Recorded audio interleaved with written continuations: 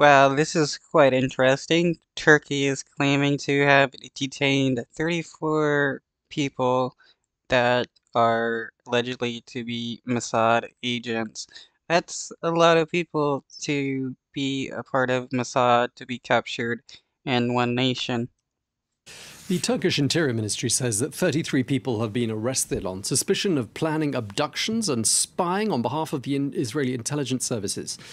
Well, the suspects were rounded up in raids across Istanbul and elsewhere in the country. Well, it's not yet clear if those arrested are Israeli nationals. Well, diplomatic relations between Turkey and Israel have nosedived ever since the outbreak of the war in Gaza nearly 3 months ago. Well, let's get the latest from France 24's Jasper Mortimer in Ankara. Jasper, have you got any further details on what happened there today? Yes, well, the arrests have now totaled 34, and the government says it is looking for 12 others. Turkish officials have been quoted as Well, 34 people captured with 12 more on the lookout to be captured, so 46 people total. If they actually are Mossad agents, and if they are, well, they're slipping up.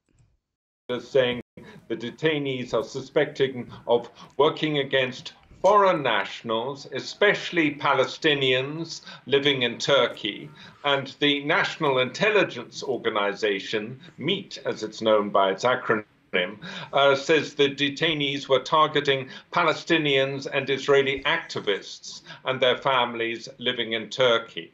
The nationality of those arrested today has not yet been disclosed. They haven't yet appeared in court. Now, the background to these arrests is, first of all, Hamas, the leading Palestinian opposition group militant group in Gaza. This group is legal in Turkey, whereas Europe and the United States regard Hamas as a terrorist organization. Turkey does not. And last month, President Oops, that's crazy. I know Turkey supported the ceasefire. Didn't know they didn't make Hamas in their country. I mean, nations get to dictate who's a terrorist group and who's not. Recep Tayyip Erdogan warned Israel against hunting for Hamas members in Turkey. All of this comes, as a background to what is happening in Gaza today.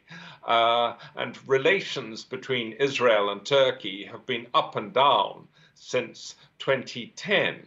The two governments have recalled their ambassadors from each other's capitals 3 times in the past 13 years. However, last year relations were improving.